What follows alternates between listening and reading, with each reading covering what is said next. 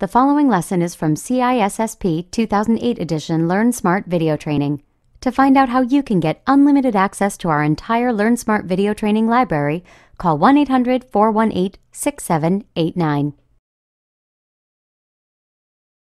Proper security planning is vital to keeping your system secure. You have to know where to start and what steps to take as you move toward a more secure system. The first step is to identify what you're trying to protect and then respond to the threats that you uncover. So let's take a look at several ways that we can get started towards proper security planning to make your system more secure. One term you're going to hear quite a bit is Information Security Management Governance. Now, it's a fairly new term, but it describes a large body of activities that have been around for quite a long time. Essentially, it is the assurance that appropriate security activities are being carried out. In other words, it's just the proof that you're doing what you need to be doing. It ensures that security risks are being reduced. Now remember that to reduce security risks, you first off have to identify the risks, which means that you have to identify what is at risk. Then you implement controls to reduce these risks.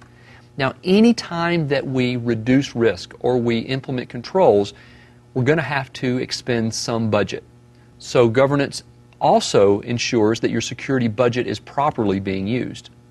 Now, there are many different definitions for what InfoSec management governance actually means, and the IT Governance Institute has their own definition, which is a structure of relationships and processes to direct and control the enterprise in order to achieve the enterprise's goals by adding value while balancing risk versus return over IT and its processes. Yeah, it's kind of a mouthful, but it summarizes what governance is all about. In order to implement InfoSec management governance, it's important that we start not from ground zero, but with some sort of framework. More and more we see that compliance requirements make us follow more and more individual steps to ensure and to document the fact that we are indeed compliant with whatever agency or regulatory requirements have been put upon us. So we have several frameworks that are out there that help us get started. First, the Committee of Sponsoring Organizations of the Treadway Commission, also referred to as COSO. Well, COSO defines 5 basic areas of control. It's not important that you know all of the details of the internals of these frameworks, but you have a basic idea of what each one is. COSO defines 5 basic areas of internal control and are very useful in meeting the Sarbanes-Oxley, or SOX, Section 404 compliance. Another framework is the ITIL, the IT Infrastructure Library. It was originally designed by the British Government Stationery Office, so it's very much an international structure or international framework in use in many, many different areas. It started off and has grown to be an all-encompassing best practices for IT service management, so it's a great place to start. In addition, we can also look at the Control Objectives for Information and Related Technology, also known as COBIT. It came from the IT Governance Institute. You remember the IT Governance Institute from the definition of governance. It defines an overall structure for information technology control. And last but not least, now this list is not exhaustive, but these are the big players. But we see ISO 17799, also BS 7799. Now these complementary frameworks originally came from the UK Department of Trade and Industry, and they were the Trade and Industry Code of Practice. And they are the basis for developing security standards and security management practices. So any of these frameworks give you great starting points where you can implement the parts that apply to your organization to help you develop an entire governance structure.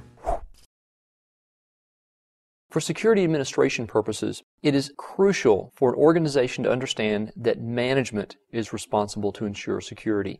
It's not up to the IT staff, it's up to management to ensure. Now, of course, the IT staff and many other people are going to implement the plans, but it's up to management to take the responsibility first and foremost. Just as in any project, solid security administration is always implemented from a top-down approach. What that means is it starts at management and it filters down. The opposite of this would be a bottom-up approach in which the IT staff or security administrators would dictate overall security policy. You don't want that to happen. It's always got to be top-down, upper management, all the way down to the ground floor.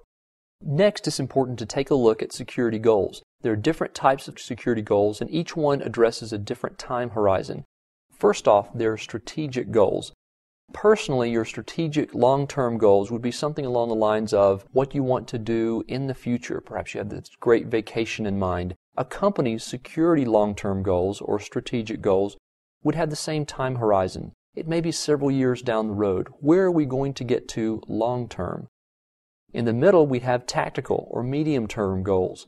Medium-term goals are probably more oriented towards additional product lines or existing product lines.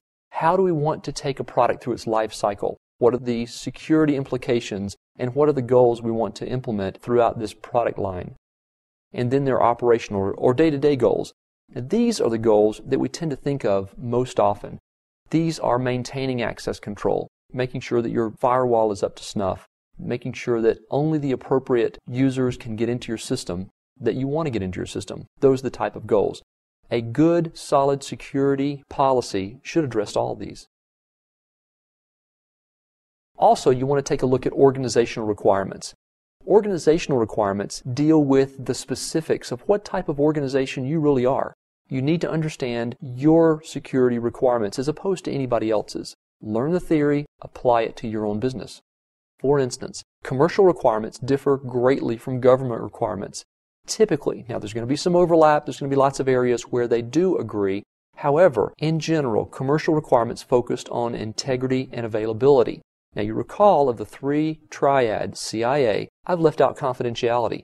Does that mean commercial organizations don't care about confidentiality? Absolutely not. Some do. Some focus exclusively on confidentiality. But if you think about what a commercial venture is all about, the basic idea is to make money. So what they want to be able to do is make sure that their system that supports their making money can be trusted and is always available. So that's why commercial requirements tend to focus on the integrity and availability tenets. On the flip side, government requirements tend to focus on confidentiality. Anytime you deal with a government entity, you're probably going to deal with confidentiality issues. That's because government entities tend to store more confidential data than any other types of entities. Yes, integrity is important, and availability is often important, but typically we're going to look at confidentiality in the terms of government organizations more so than integrity and availability. Make sure when you're considering your organizational type, the different types of goals, long, medium, or short-term goals, also understand your management style and the organizational culture.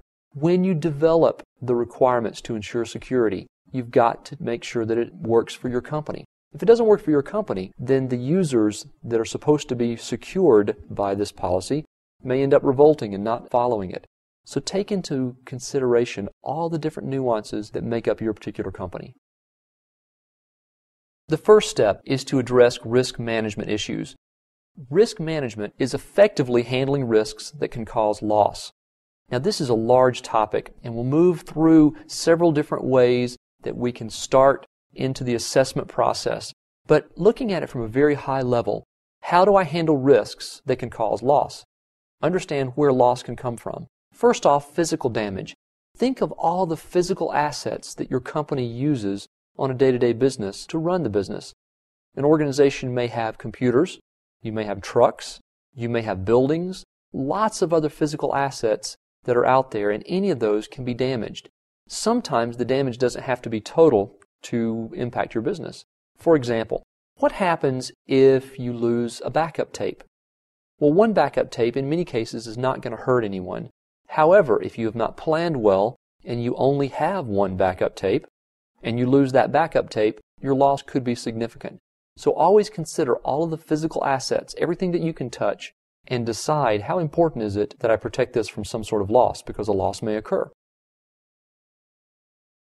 Hardware malfunction. Well, we talked about losing a backup tape, and that can happen from several different ways. But what happens if there's hardware malfunction?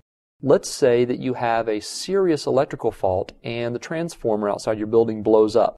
Are you prepared to handle that? These are the types of plans that you want to always be prepared for. Hardware malfunction could be something as simple as a hard disk controller going bad. Now that can be pretty